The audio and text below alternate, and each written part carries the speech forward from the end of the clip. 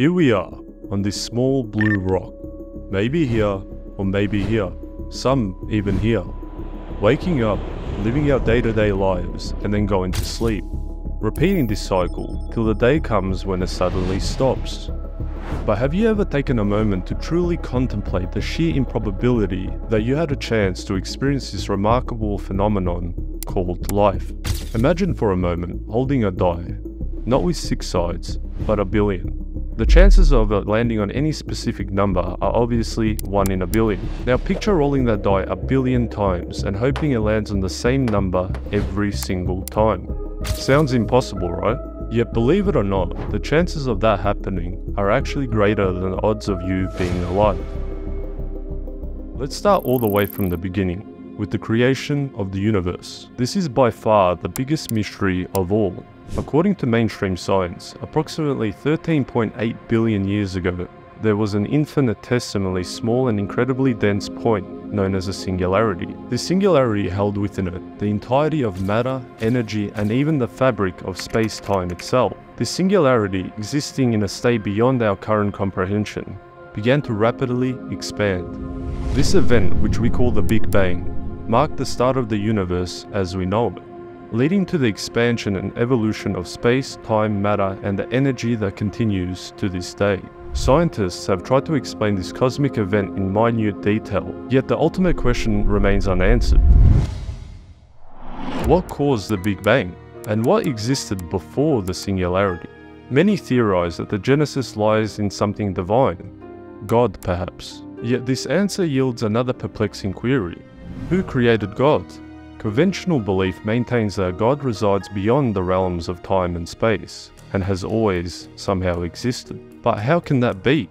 You see, whichever way you look at it, it doesn't make any sense. None of it does. And the truth is, no one really knows how it all began. We find ourselves living in a universe that, according to our best understanding, shouldn't exist. But somehow it does. And the deeper you ponder about the inception of the universe, the more confusing it becomes. Now let's fast forward approximately 9 billion years after the supposed Big Bang. During this time, the planet we live on, Earth, took shape. It emerged from a cosmic dance of swirling gases and dust.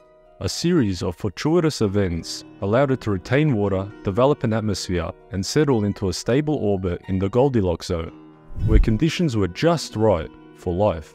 If Earth was a little closer to the Sun, water, the elixir of life, would evaporate. A little too far and it would freeze, making life as we know it impossible.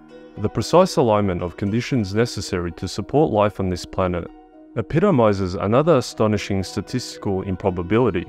Somehow, a universe was born out of what seems like nothingness, and within that vast expanse, a planet formed that could support life. And on that very planet, a species emerged, one capable of feeling, thinking, and pondering its own existence. That species happens to be us, humans. But how did we even end up here? Different theories about our origin offer equally captivating narratives of extraordinary chance. Whether you hold theistic beliefs, subscribe to the theory of evolution, or entertain completely different ideas, it is indisputable that the emergence of humans required a series of highly improbable, nearly impossible events. Take for instance the prominent theory of abiogenesis, particularly the primordial soup hypothesis. According to this hypothesis, the essential building blocks of life, such as amino acids, nucleotides, and other organic compounds, spontaneously formed in the early oceans or shallow pools of Earth. Over time, these simple organic molecules combined and gave rise to more intricate structures, including self-replicating molecules, ultimately leading to the emergence of the first living organisms. Over billions of years, through countless iterations of mutation and natural selection, life diversified and grew more complex. Eventually, our species, Homo sapiens, known as the wise man, emerged. However, the truth is we still do not know precisely how or when the first organisms evolved. Yet one thing remains certain. We all originated from the same place, our biological father's testes. Each one of us is the result of a specific egg and a specific sperm uniting. Just take a moment to contemplate it. A woman is born with around 1 to 2 million undeveloped eggs, while over a man's lifetime, he will generate trillions of sperm. During the crucial moment of fertilization, amidst an immense sea of contenders, you emerged as one among roughly 250 million sperm, all vying for the same ultimate goal, the chance to fertilize the egg and set in motion the potential for life. If you ever feel down, just remember, you won the hardest race imaginable. But let's go a step further and examine the genetic lottery that took place during your conception. Each sperm and each egg carries a completely unique genetic code, resulting from a process known as meiosis, in which parental chromosomes are shuffled and divided to create sex cells with a distinct set of 23 chromosomes. This means that the number of potential combinations of chromosomes in each sperm or egg a human can produce is about 8.4 million. When you multiply this number by itself, since one sperm and one egg create a new individual, you get a staggering 70 trillion different potential genetic combinations. Now think about your direct lineage, your parents, grandparents, great-grandparents, and each generation that has passed. Each of them, once upon a time, was a single sperm that was successful in reaching the egg. Consider how many things had to go right for them to be alive. Our ancestors had to persist against the harshest conditions imaginable. They navigated ice ages, dodged predators, survived disease, endured famine, and fought in countless wars and battles. Each ancestor had to survive, had to meet a specific partner, and had to conceive at a precise moment to continue the unbroken chain leading to your existence. Think of all the triumphs, every failure, every love, every loss, every accident, everything that had to align perfectly for you to be alive right now. All it would have taken is for one ancestor to falter, for one link to break, and you would not be here. Let's have a look at this infographic from Visually that shows exactly how small the odds of you being alive actually are.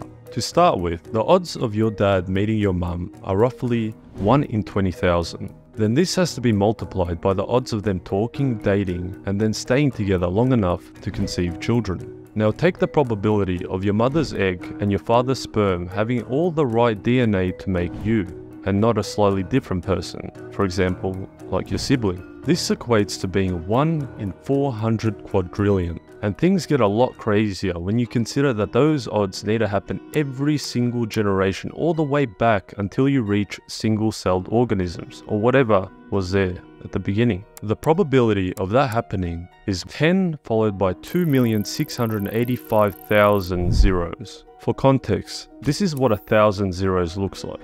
Now imagine that number of zeros, 2,685 times over. So basically, the probability of you existing as you is pretty much zero, or as close to zero as we can possibly conceive.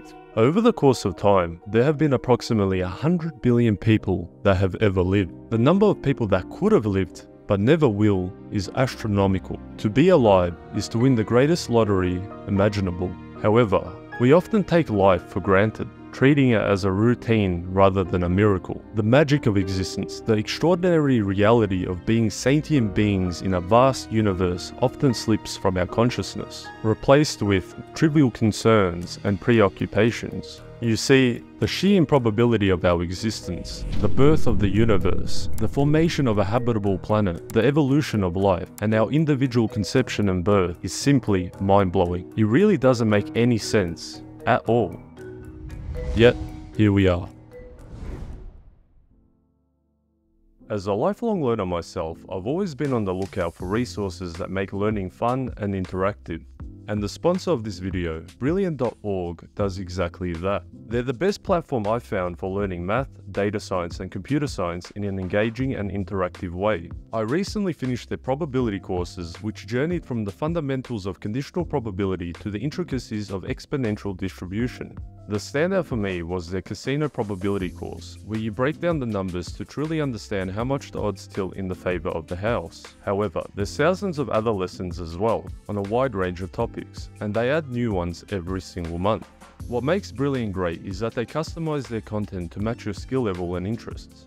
They let you learn at your own pace, which is perfect whether you're a complete beginner or extremely advanced. There's something for everyone.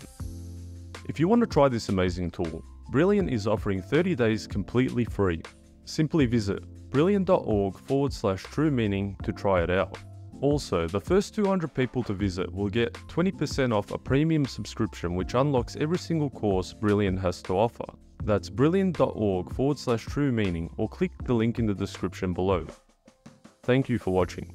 Peace.